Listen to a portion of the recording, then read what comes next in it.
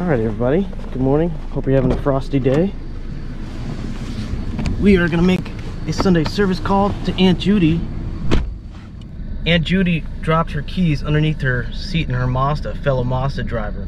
No problem. Aunt Judy, we got you. Of course, let's put on some good tunes, use our turn signals, and be kind out there.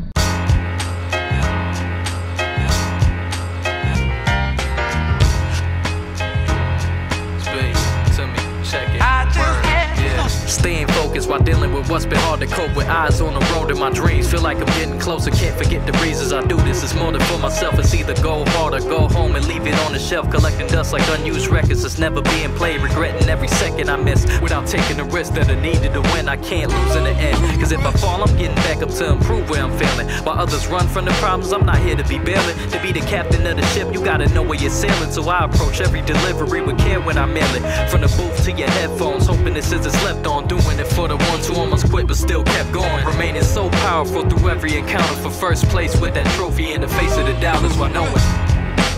Okay, so we just moved the seat back up a little bit and pulled the keys out of the rail and we're all set. Nothing at all, just your love and friendship. Alright, Aunt Judy's got her keys back. We're able to extract them safely, efficiently.